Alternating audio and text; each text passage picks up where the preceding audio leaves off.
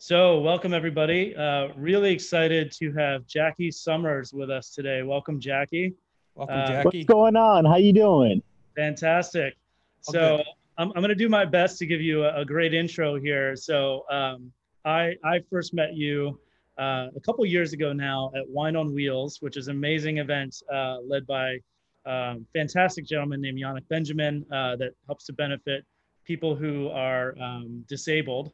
And it raises a lot of money for his organization. It has to do with wine, and me being a wine guy, I was there. And one of the uh, events was a session with you and a number of other wine professionals, speaking about some diversity issues in the wine industry. And honestly, it was one of the most impactful and inspiring conversations that I've been a part of in my time in this industry, in my career. So it was really great to listen to you there, and we're really excited to have you on the show. Jackie is the founder of Sorel, a really great brand that we're going to talk about later. Activist, author, obviously a public speaker as well. And Jackie, we're just super thrilled to have you on the show. Welcome. It is so good to be here. So good to see all of you, and so good to see fellow domes. Yes. Ah, I'm only proud of being bald a couple times in my life, and this is one of them. I gotta screenshot this. So Pleasure to have you here today. would love absolute to pleasure. yeah, would love to have you kind of kick things off and just tell us a little bit about yourself and kind of your path in this industry that's led you to kind of where you are today doing what you're doing. So I will keep this as brief as possible because it's the longest story. About a decade ago, I had a cancer scare. My doctor found a tumor the size of a golf ball inside my spine, and he said, "You have a 95% chance of death and a 50% chance of partial paralysis if you live. You should organize your affairs." Short version of the story is I lived, but it will adjust your perspective permanently. Given the new outlook, I thought to myself, what do I really want to do with my life? And the thing I wanted to do more than anything else in the world is day drink. I Nothing noble about what I do. I want to be around cool people in the middle of the day, in the middle of the week, talking about stuff that matters, having good food and alcohol, and I wanted to monetize it. And I thought to myself, who's going to pay me to drink for a living?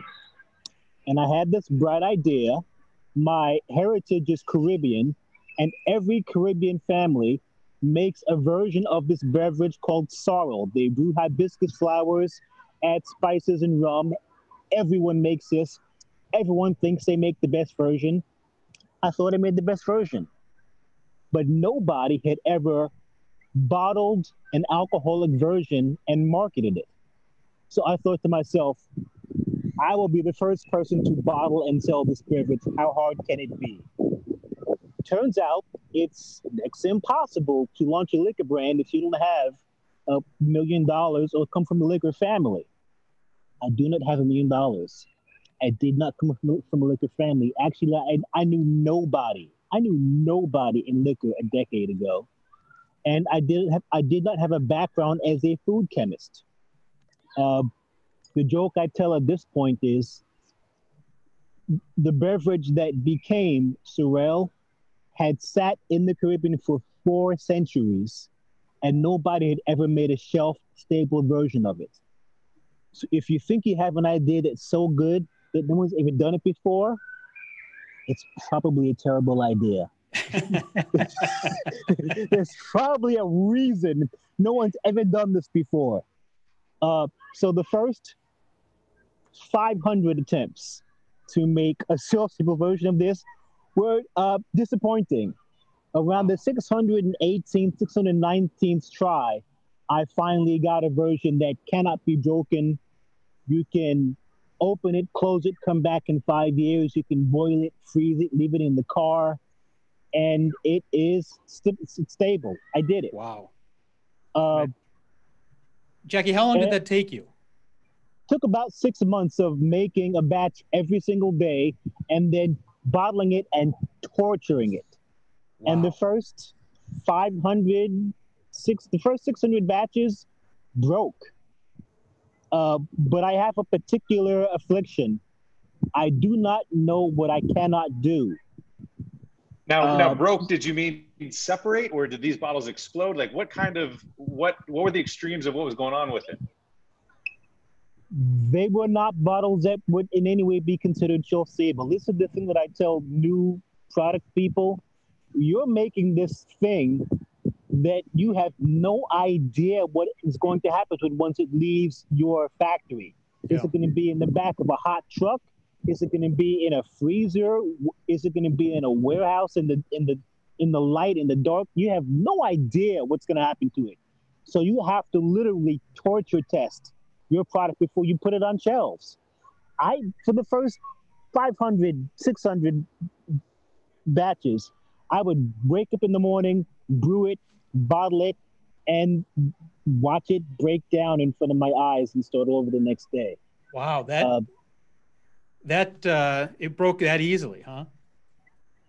Again, there's a reason that no one had ever been able to do this before. Mm-hmm. The thing that I did differently that no one had done before, traditionally this is made with rum in the Caribbean because everything has rum in the Caribbean. I was the first person to use a neutral grain spirit as the base.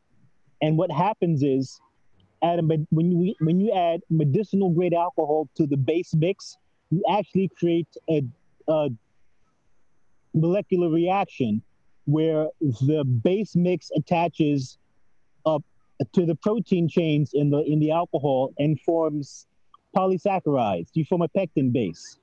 And once you remove the pectin base from the base mix, everything that's left is perfectly clear and shelf-stable. You've removed everything that might decay. Interesting.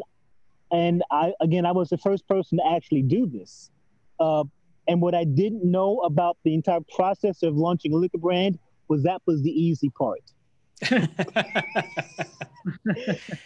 The next part was actually launching a micro distillery and financing it and getting a liquor license. Acquiring a liquor license is hard by design. In order to launch a distillery, it's a 10-year background check everywhere you've worked, everywhere you've lived, every dime you've made. They want you to list the serial numbers of the equipment that you're going to use on your application. They want you to hold a physical lease for the space on your application while you are waiting for your application to be approved, which can take a year to 2 years.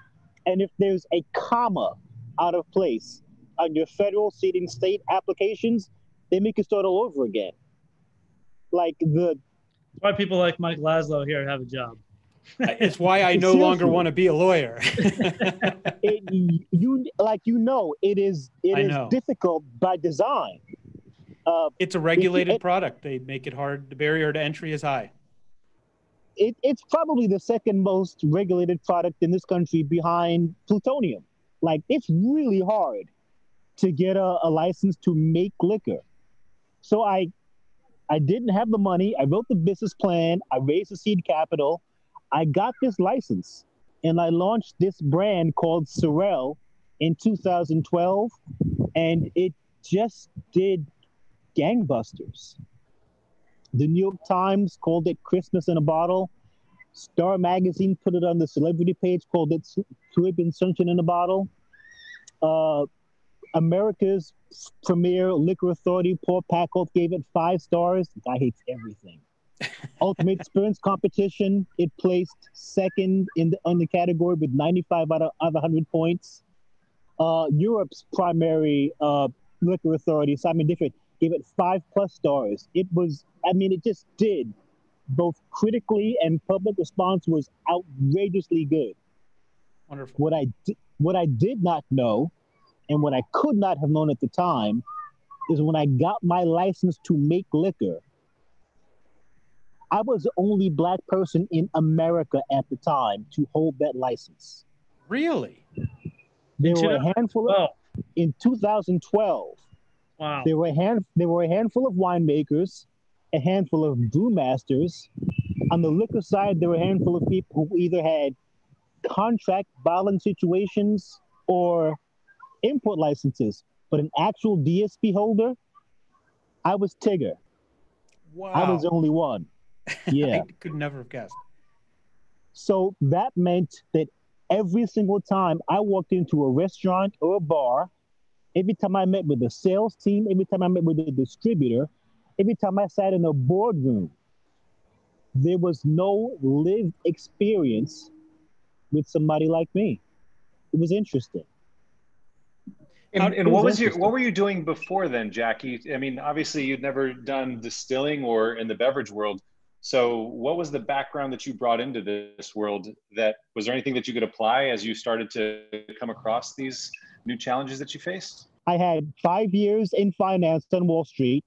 I had 10 years on Madison Avenue as a advertising executive. And I had 10 years in publishing as a magazine executive. So my last job before I transitioned over to booze, I was director of new media and production at a fashion magazine. So all of that stuff somehow was useful for this. Definitely. Obviously, the finance background was incredibly useful. The marketing background was incredibly useful. And being a production director in my last corporate job taught me how to work a P&L sheet and cut pennies from $1 million budgets. Yeah. So all of it was incredibly helpful in launching my own business. Yeah. Hey, Jackie, did you start it by yourself? Were you the sole founder, or did you have, going to funding, did you have other people involved? That's a really good question. And this is something that I actually really tell people anytime they ask me about starting their own business. I started with partners because, again, I didn't know anybody and I didn't think I could do everything myself. I fired my partners before the first year was out. Wow. And one of the smartest things I ever did was insist on 51% of the ownership. So that way I had the controlling interest. Again, I didn't know anyone and I didn't think I could do everything myself, but I perfected the recipe. I wrote the business plan. It turned out that I was physically making the batches myself. I was doing the marketing, handling the social media, delivering product myself. After a while, it was like, if y'all aren't going to show up, what do you need? Right. Yeah. Hey, Jackie, you touched on something that I'm very interested in. Is that this is a 4,000-year-old recipe that you decided to put into a bottle. 400. 400. Oh, 400. I thought you said 4,000. Yes. Okay. I thought that was pretty impressive, frankly. I was like, 4,000. 400. How did the community react? How did the culture react to you bottling the culture's drink? And I'm going to assume that that's what it is. Again, as I mentioned, every Caribbean family makes this and everyone thinks they have the best version. Yeah. So people would walk into stores when I'd be tasting and they'd look their nose up at me and they go, my grandmother made the best Sorel. and I would say, with all due respect to grandma, I don't make Sorel, I make Sorel. Try some. And they would try it and they'd look their nose up and they go, it's not bad. It's not bad. Which is the best compliment you're ever going to get from a Caribbean person. And then they'd buy 2 or 3 bottles. So that's great. There you go. The argument that I would have with Caribbean people all the time when they walked in, they would walk in and go, I can make this at home. And I would tell them, you don't see French people walking into a wine store going, I can make this at home. Exactly right. You don't see Mexican people walking into a liquor store going, I can make mezcal at home. You do not see Japanese people walking into a liquor store going, I can make sake or soju at home. Why would you not support your culture? And traditionally, in the Caribbean culture, how is it enjoyed? Is it sipping? Is it around a certain time of the year? How do they enjoy the spirit? It's a traditional Christmas drink, but this is the great part from a brand perspective. It caught on fire with the mixology community. The bartenders had so much fun with it. They used it in ways I didn't imagine. But consumers drank it the way it was consumed, but traditionally by Caribbeans, and that's straight over ice. Mm-hmm. So while bars would use an ounce and a half in a cocktail, people would bring a bottle home and drink it like they would drink a bottle of wine. That helps with depletions. Absolutely. And here's the other part that I usually say off the record. So Sorel is hibiscus, ginger, cinnamon, nutmeg, clove. It's 15% alcohol, so about the strength of a fortified wine, but it does not have an alcohol buzz to it. Nutmeg is a mild narcotic.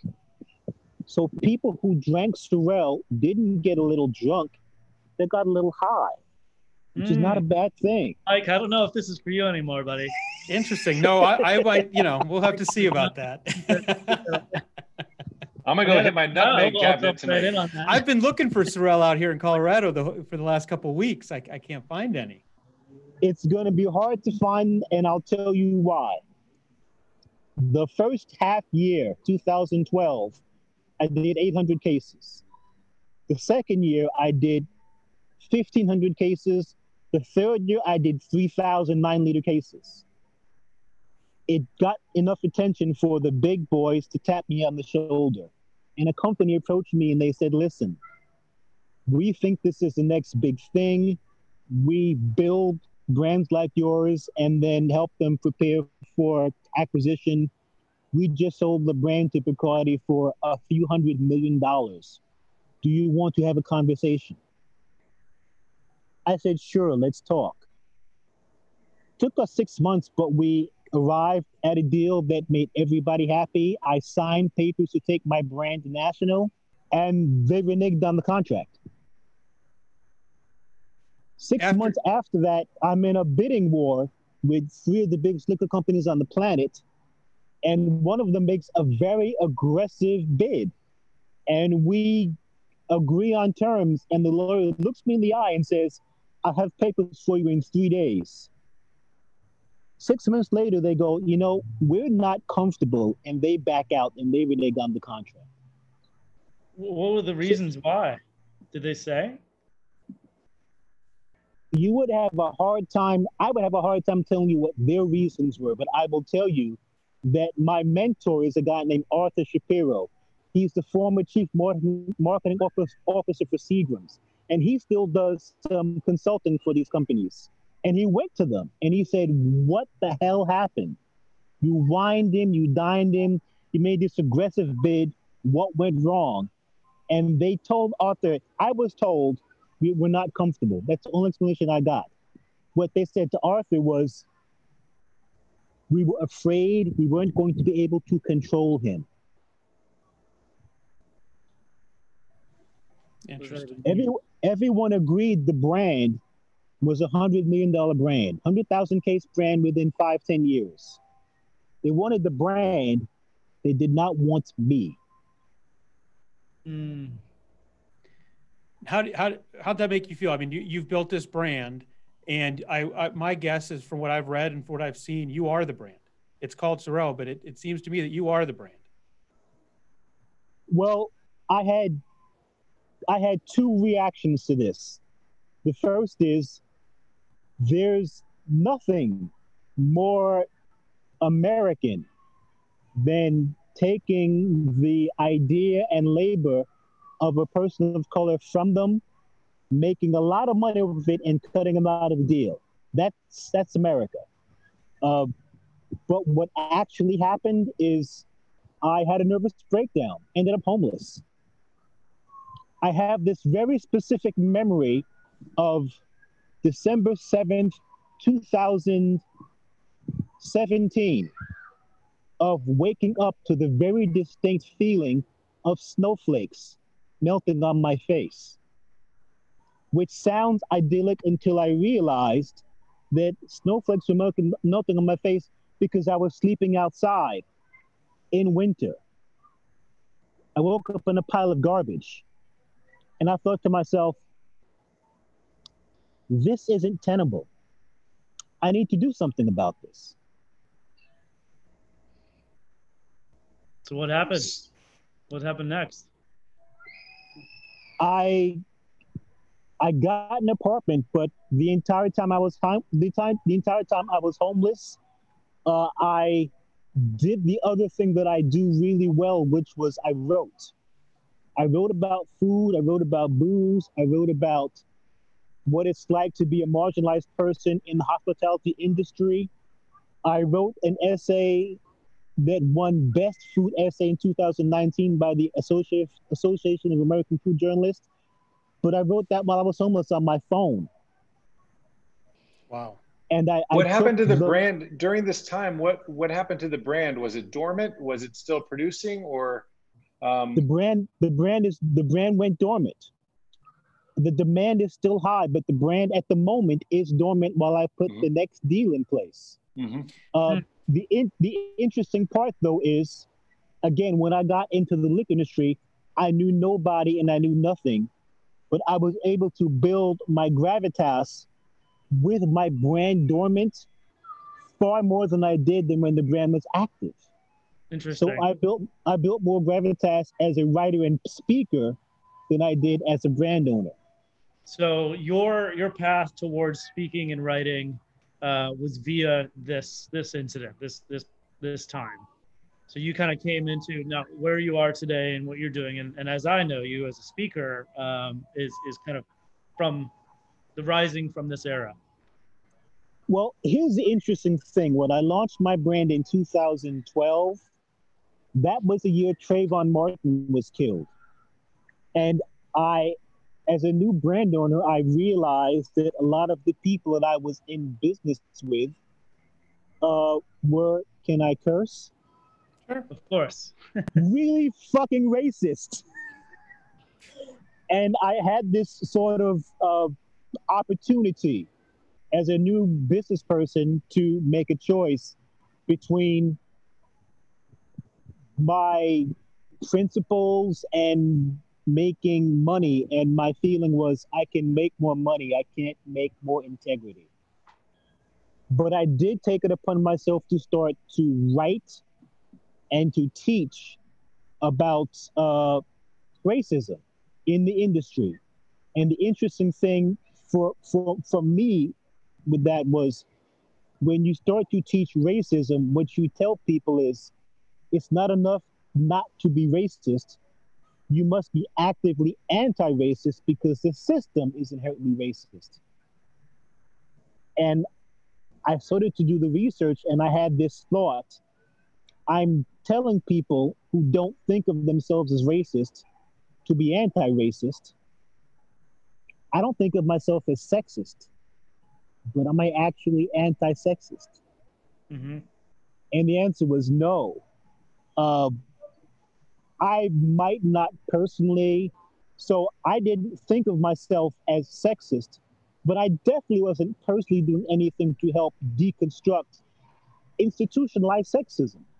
And once you have that epiphany, there's this whole spectrum of privilege and oppression that opens up, and you get to see, well, I have some oppression, but I definitely have some privilege too. I'm a cis, heterosexual, able-bodied male. I've got tons of privilege. And that means it's my responsibility as I move through the world to try to make life better for people who are differently disadvantaged than myself. Jackie, when you say you were working with folks that were, I don't want to put words in your mouth, but you said fucking racist. Were they overtly racist to you? Did it cause problems internally with the brand? I know you said you fired your founders, but where was it in the beverage industry specifically? I'll give you a couple of examples. I would walk into restaurants and bars with my product for tasting, and the most common response I got was, deliveries are in the back. Wow. I'm the brand owner. Okay, but like you're what? No, like I own this brand. People didn't understand. I'll never forget being invited to my distributor in 2013 to present at the general sales meeting. 400 sales reps are called in, and I am waiting in the lobby to give my presentation. I go in, I give a 20-minute talk, I get a standing ovation. I go, I don't think twice about it. Later that year, they have their annual portfolio tasting, and they ask if I want to come pour. Of course, I want to pour at their portfolio tasting. I get there, and the receptionist recognizes me, runs up and gives me a big hug, and she tells me, you know, when you were here earlier when you were at our office earlier this year, and you were sitting waiting in the lobby to give your talk, security called and asked if there was a problem. Again, I'm the brand owner. What do they think I'm going to do? The sad reality. So the level of racism, both on a macro and micro scale that I encountered every single day, it's hard to put into perspective. Jackie, what about? Go ahead. I'm sorry. No, go ahead. No, go ahead. No, go ahead. I was wondering what about with consumers? I don't know if you had much face-to-face with consumers, but were there issues with the brand in consumers accepting you and the brand? Again, as it was a very small company, I was doing, and again with a small marketing budget, I was personally doing 4 or 5 tastings a week. I do 2 tastings I do a tasting on a Friday night, 2 on a Saturday, 2 on a Sunday. And I can't tell you, because I don't look like the person who's normally behind the desk doing the tastings, the number of times someone actually asked me if I was trying to poison them. Really? Jeez. Well, so your brand's dormant now, and you found success in other areas. How do you, or I guess I should ask, do you plan to revive the brand, or is the distillery still there? I mean, I have so many questions about it, but. Well, the plan was to revive the brand this year, and I'm glad I didn't, because COVID Right. COVID equally fucked everything up. There is still plan to bring the brand back for next year. I'm in those conversations right now, and there are plans to bring other brands to market, which have a similar profile to Sorel, in that they are beverages that have a unique cultural background, that have been around for centuries, that nobody has seen fit to bottle. Yeah. I will never make a gin, a rum, a whiskey, a vodka, a tequila. There are enough of those products, and there are enough people that are doing them well. Truthfully, I think that craft products have a hard time doing those things well. There's glut because of that. But if I have an opportunity to introduce category-defining products, I will do that. And I have several of those lined up and ready to go. Amazing.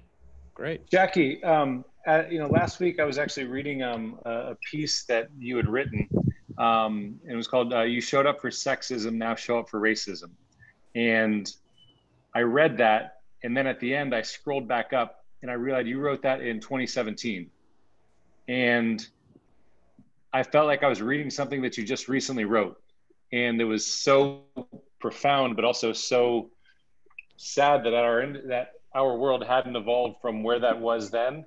And in it, you talked about allyship, and I think, and being an ally. And you talked earlier about privilege. And if you look around the beverage industry, it's white dominated, and there is privilege that exists. There's white privilege that we all have on this call. Could you offer some insight to people that have that white privilege or that platform on how they can be allies? So just to be clear, it has been interesting to have been having essentially the same conversation for the last decade. And in the last 2 months, people suddenly realize racism is a real thing. Mm-hmm. It feels like I have been telling people UFOs are real and then they've seen their first UFO themselves for the first time. It's like, oh, look at that. He's not crazy. Yes, I wasn't crazy the whole time. It's always been real. But yay, everyone has finally got to the point where we're in agreement that it's a real thing. Um, the conversation about what to do about it is interesting because I personally spent years telling people that the best thing that could happen, the thing that's in everyone's best interests, is to build a longer table. It has been definitively proven that the more diverse your management team is, the more profitable you will be. So you can technically be a racist, sexist asshole who likes money and diversify your board for no other reason than you like money. And good things will happen because of that. COVID overthrew all the tables. And our industry is in a place that I don't think it's been in any of our lifetimes. And the interesting part for me is I'm trying to see why I should help reset a table where I was never welcome.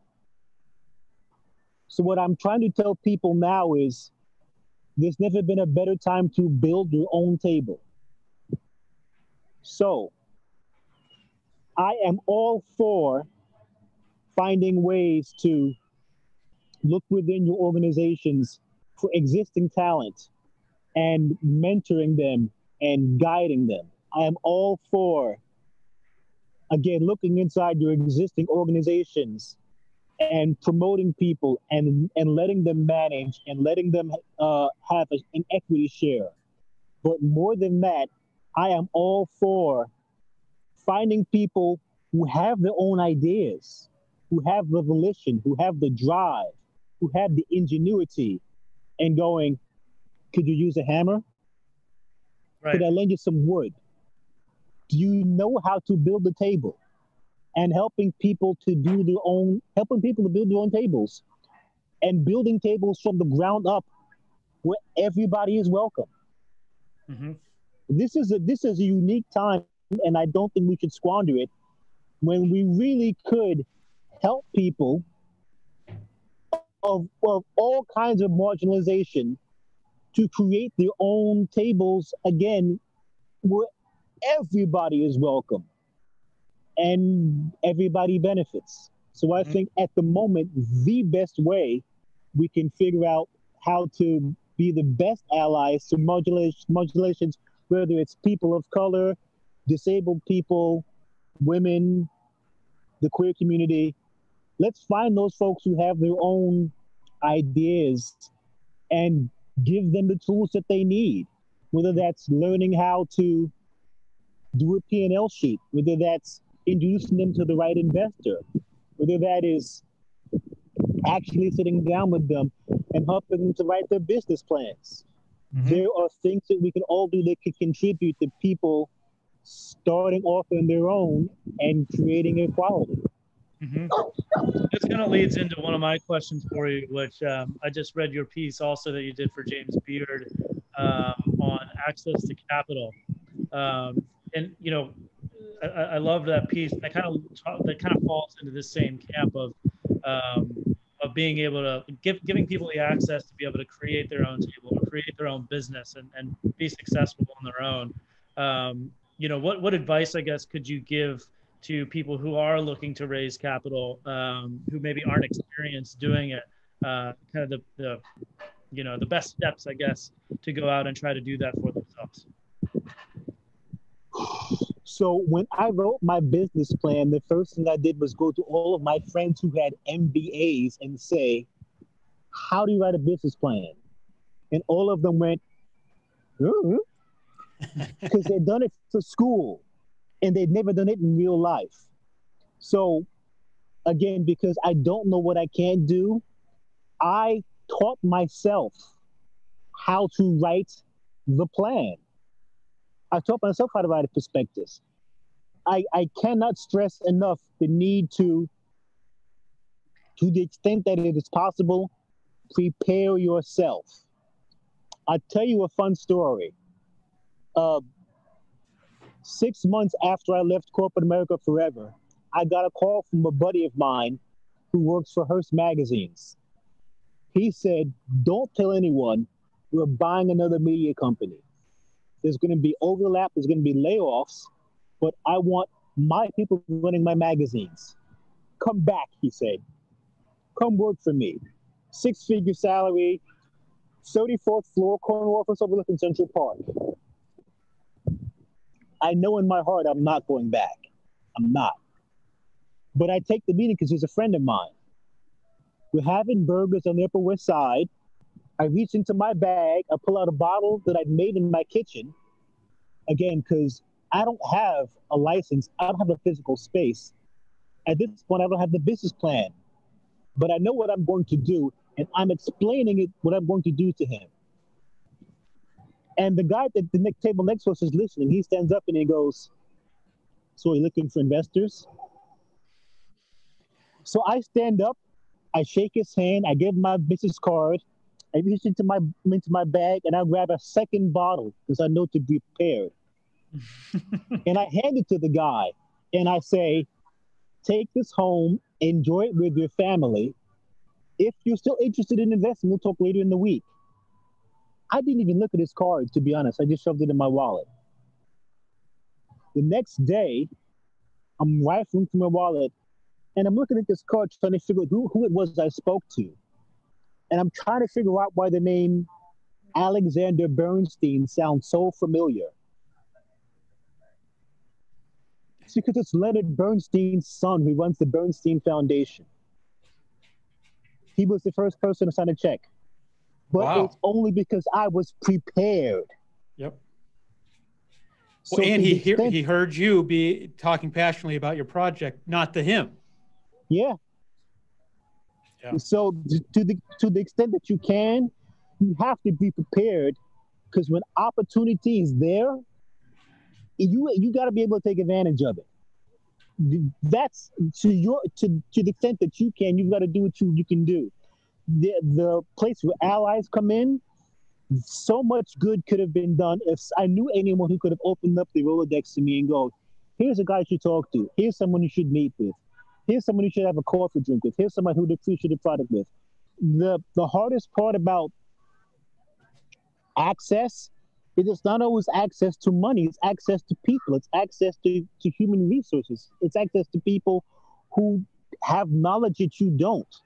Mm-hmm. Just access to other humans is the absolute game changer. I didn't know anybody. Now I can actually walk into pretty much any bar in the country and it's all, Jack, sit down, have a drink. What do you want? Mm-hmm. So now I can actually help other people in a place where no one could help me when I started. Mm-hmm.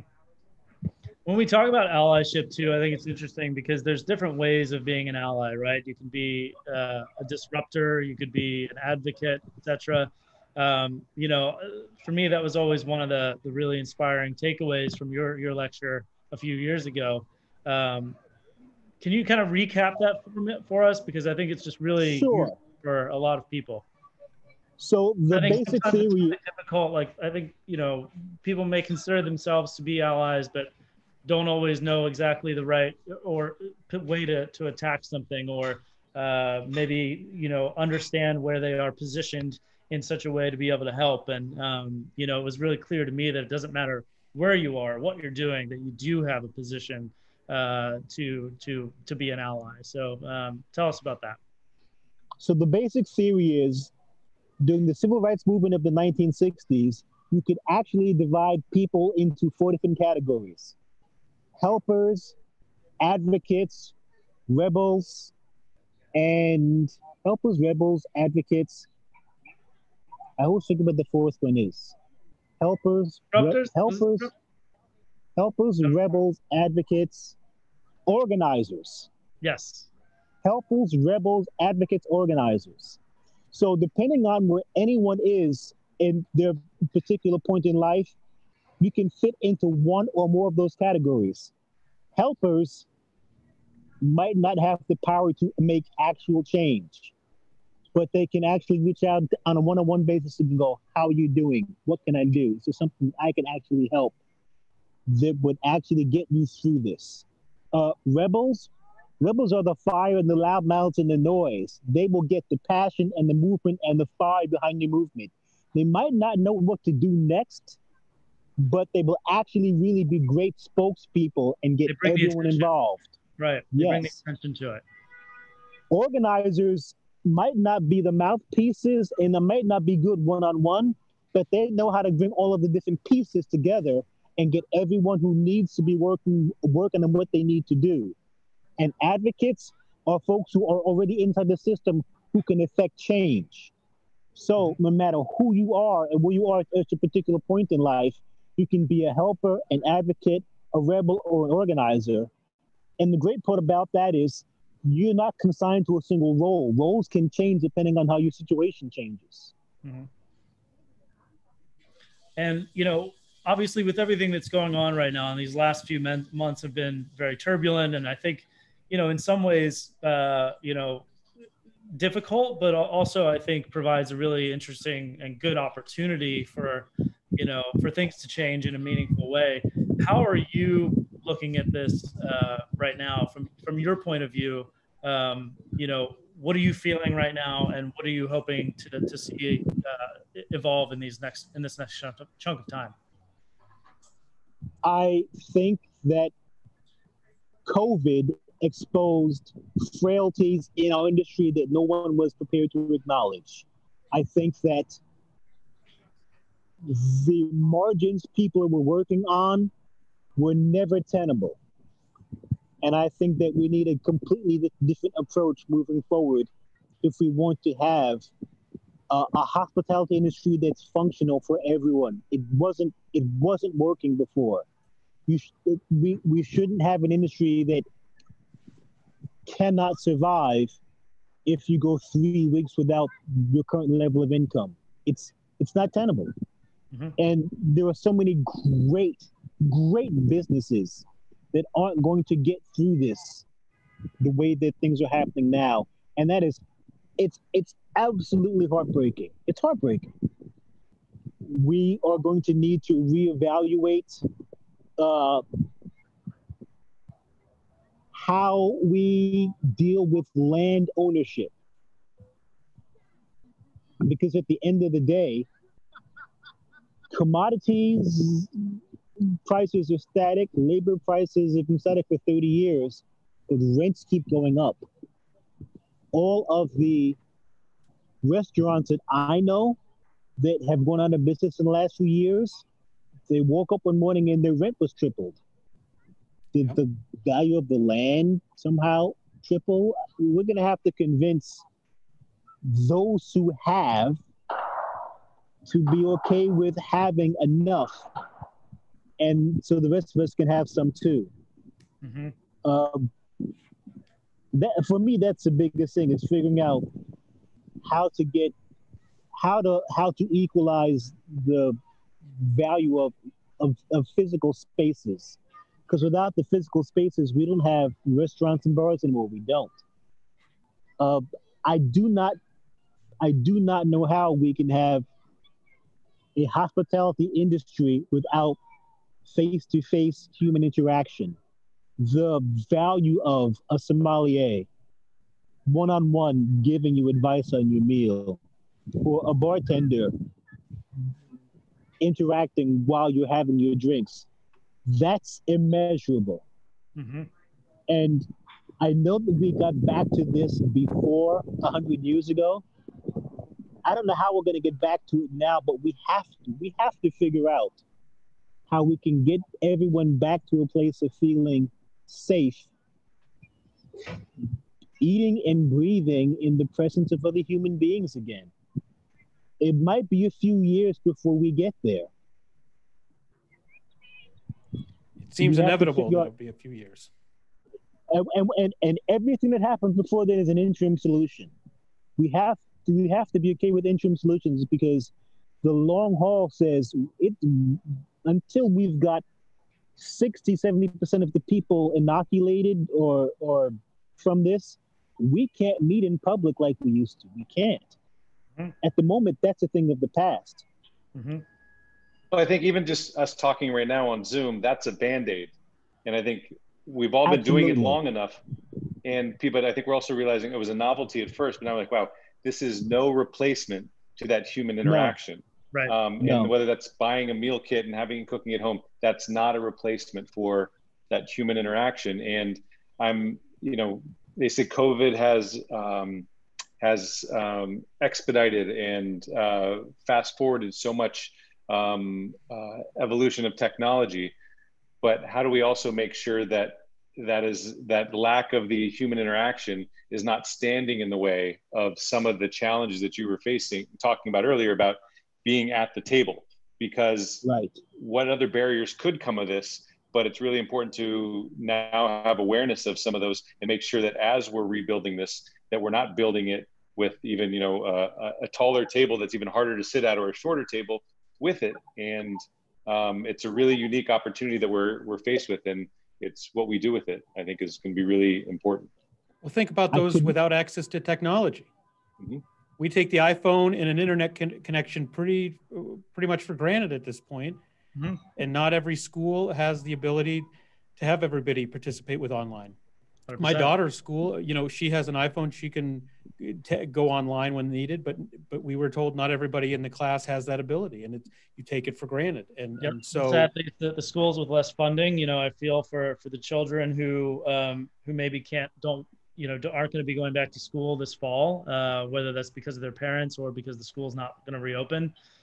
Do they have the capabilities to continue to learn at home? Some kids will, and there's a lot of kids that won't. And unfortunately, it tends to adversely affect those that need it the most, and come from poorer communities, and frankly, people of color. So it's a terrible situation.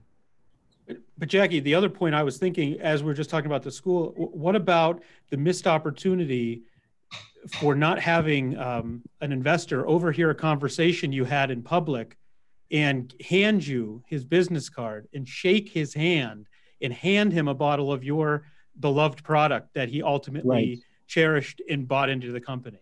That doesn't exist in Zoom. It can't exist in this world. Nope. That whole interaction. I mean, we're missing that every single second of every single day. Mm-hmm. And right now, we're talking about access. All of the purse strings got tightened this year, all of them. Yeah. So if you don't have access to somebody who's actually looking to invest, there's no chance, no chance of launching a new business. No, I'm getting more calls right now for ready to drink cocktails, and then, business, beverage labels, not like yours. Yours is very unique. I don't get, not many people are come with that. It's much more bourbon based and, vodka based still. But what I'm seeing is people are trying to do as much as they can with little to no investment, and playing it over the next 2 to 3 years if they can. And I don't know how that's going to work, but I'm very surprised. I've told Dustin a few times how many calls I get lately. I don't know how many are going to work, but people are trying, and with very limited access to capital. But it's impressive in the liquor world to still see that drive to get to market. Well, I'll say a couple of things. We're going to define limited access as anything under $1 million. If you don't have $1 million to start with, this isn't serious, period. And the other thing that happens is, as you said, most people are trying to get into a whiskey or bourbon, but that shit takes time. 3 years. And if you don't have the years to sit on a product, you can't do this. So what happens most of the time is people will do what can be put out immediately, which is a gin or a vodka. And then you've got glut. And then you've got, why should we actually sell your product? There's no shelf space. A couple of years ago, I gave a talk at ADI called "Nobody Wants to Drink Your Shit."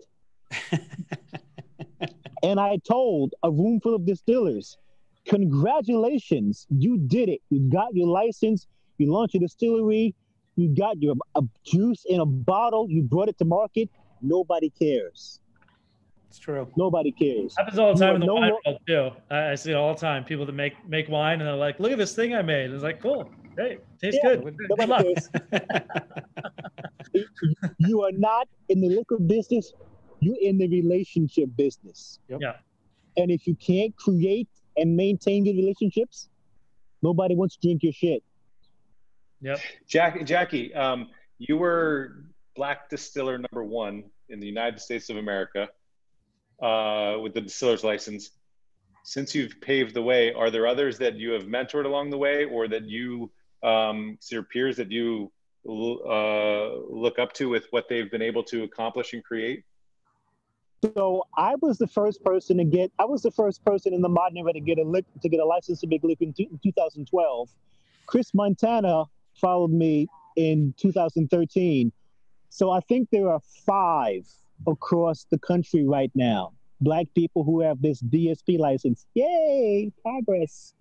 We've got 2,000 new distilleries and 5 new DSP holders of color.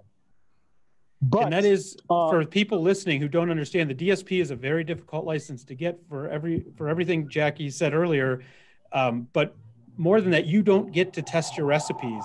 I know Jackie never would have done this illegally. You don't get to test your, you can't rectify, and you certainly cannot distill without that license. So you can home brew and you can be a home winemaker. You cannot be a home distiller. So you have to put all the investment in first, then test it. And that is horrific. But that's bootlegging. The person to watch though was Fawn Weaver. So it was proven that the individual who taught Jack Daniels how to make whiskey was a slave.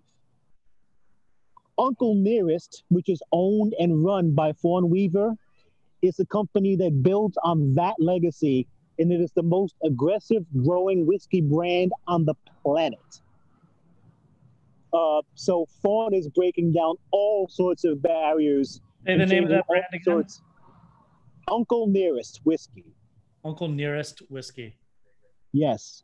And again, it's just growing so fast, and it is being made by the descendant of the person who taught Jack Daniels how to make whiskey. Wow. That's amazing. But again, this is something that I've tried to say from the beginning, is it's not that we didn't have the ability or the volition. We were there from the beginning. We weren't able to participate in it and capitalize on it. If you read the articles that Dave Wondrich has written, you can trace cocktail culture in this country to Black people. You can trace dive bar culture in this country back to Black people.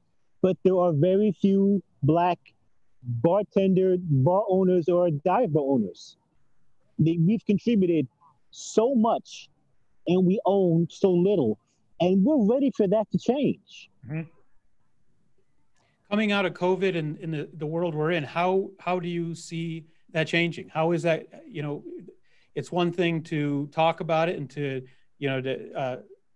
work on it, but you do need access to capital. You do need training. I mean, look, I know a lot about distilling just from being a lawyer for distilleries. I couldn't possibly go home tonight and learn and actually distill something. How do you teach the craft and actually teach how to make a product that, even if you have this great story, that somebody actually wants to put in their mouth and drink? How do you do that? Well, you can be insane like I am and teach your goddamn self. Or Fawn Weaver is now working with Jack Daniels to create a school that is licensed to teach distilling on a collegiate level. So people will be able to walk in and get an education and walk out with a degree in distilling. This is through Jack Daniels. Yes. I want to say that that's just the beginning. Knowing how to distill does not teach you how to make a product, does not teach you how to run a company, does not teach you how to make a brand. Yeah. So there are all sorts of different things that are involved. They're completely different skill sets, but that is a good place to start. Mm-hmm. I tell people, if you want to start your own company, solve a problem for someone. Yes. If you're not solving a problem for somebody, you're creating a problem for somebody. This is why if someone tells me, oh, they want to come out with a new gin, who's that solving a problem for? Mm-hmm. It's your local bar trying to figure out why they should use your gin instead of the 15 others that they have, and your local retailer trying to figure out why they should put yours on the shelf instead of all of the giant companies that are paying them to shelve their products. Yep. If you're not solve a problem for someone else, and you actually really create a problem, you create an answer for yourself. The other thing I tell people is make it profitable for other people, and you'll make it profitable for yourself. One of the big problems that I've always seen with craft branding is they price things in a way that they will make money, and not that restaurants or bars or retailers will make money. Or even the distributors sometimes too. Everybody needs to be incentivized to sell your product. Yes, Absolutely. Yes, if your product isn't priced where everyone else makes money, why would they care? 100%. Nobody wants to drink your shit. So there are a lot of different skill sets that need to be picked up. And I think we're getting to a place where we can actually see mentorship starting to happen. But I think the biggest thing is, again, access to people who are doing it or have done it is the biggest thing. Mm-hmm. Now, when you relaunch Sorel, or when you bring it out of hibernation, how are you going to be a member of that community or assuming you are going to be, how are you going to involve people and teach them how to do what you've done? So the two big things that are going to happen for me next year are, my first book is coming out. I'm super excited about that. And I'm going to step back as from day-to-day operations of Sorel and put my vice president in charge of everything.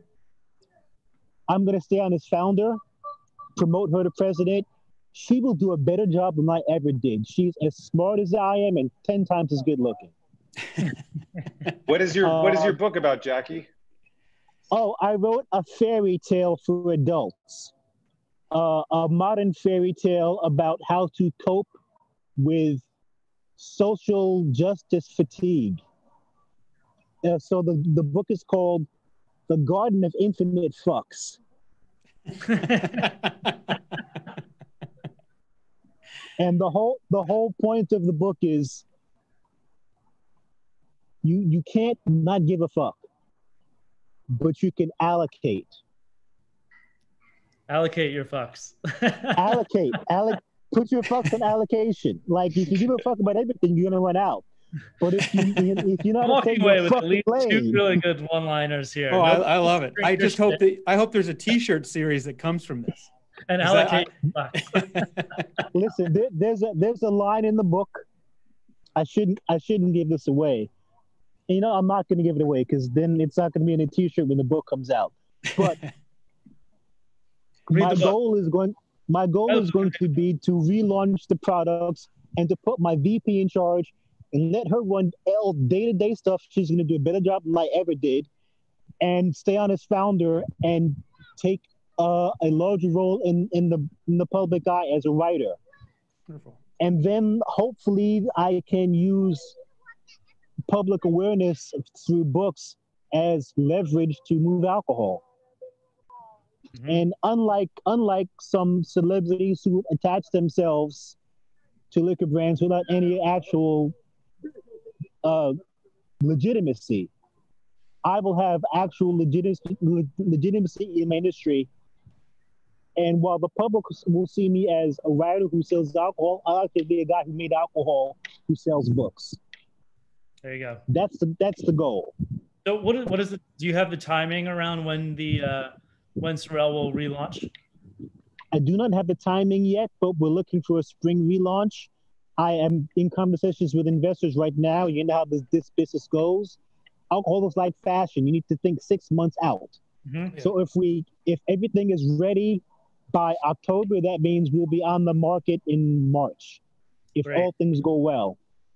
And that is trying to plan again for the reality of COVID, because we have no idea when on-premise will be a real thing again, which is going to take away 30% of whatever you thought your sales were going to be. Mm-hmm. That's got to be factored into everything. Mm-hmm. Well, I'll be looking forward to that, and definitely keep us in the loop at Verve, because I'd love to support and carry the product and introduce it to people. It'll be a lot of fun. Thank you so much. I can't wait to try it. Yeah, I can't wait to try it. I'll send you a bottle. I would. Well, Great. We'll figure out a way how to do that legally, because we would never engage in illegal trafficking. You send it to me, Jackie, and I'll tell Michael. Send it to Dustin. Send it to Dustin. I'll get it from Dustin. That's right. I can send you a sample. Okay. Got it. I've been addicted to hibiscus tea for the past 3 months, and so this was very topical, and I just wait till you can't get some grain spirit and some nutmeg in there. I need the nutmeg. I need to get home yeah. and get some nutmeg. Next level. Sending us some 3 a.m. text messages. High on the nutmeg, Dustin. High on Sorel. Before we have to let you go, I think you've covered a couple of these things, but for young business owners, and I don't mean age-wise, but newbies to business coming from any particular walk of life, what is your piece of advice to them? What kept you going in times of despair? What is your advice to folks just starting a business now? Go crazy. Okay. You need sane people to run a successful business. You need crazy people to start them. I started my business, I'm 52.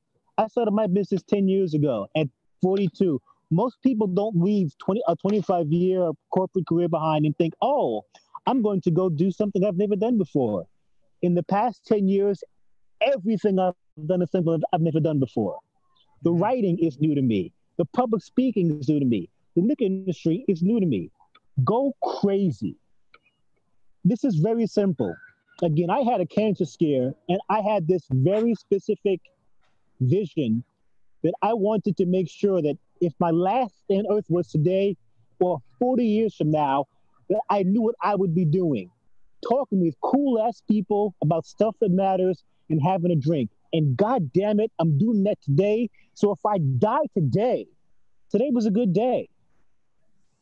Go crazy. Love that. Love it. You're not doing yourself any favors thinking to yourself, I will take the safe path. You can take the safe path forever and fulfill someone else's dream so you can do it your goddamn self. Mm-hmm. Going crazy is easy. Staying crazy takes commitment. Love it. Awesome. Okay. Well, Jackie, it was so amazing to hear your story and for you to share some great insight that you've had along the way. And for those listening, make sure you check out jackiesummers.nyc. There's the book coming out. And personally, I can't wait to drink your shit. And Justin and I will figure it out. Yeah, I love it. And I can't guarantee that I'll get it to these guys. It might end up but if nothing else, I want to day drink with you when this is all behind us, because I think that would be a great productive afternoon. I will see you on the other side of this. Hell yes. I was just going to say, I cannot wait to do this again, and I hope you agree to do it again when we're all in person, sitting at the table with Sorel. I cannot wait. From your lips to God's ears. Hell yes. Yes. Okay. All right. Well, be safe there, Jackie, and thank you for your time. Jackie, thank you so much. Thank you so much. Everyone stay safe. Take care. You Truly too. a pleasure. Good man. Thanks.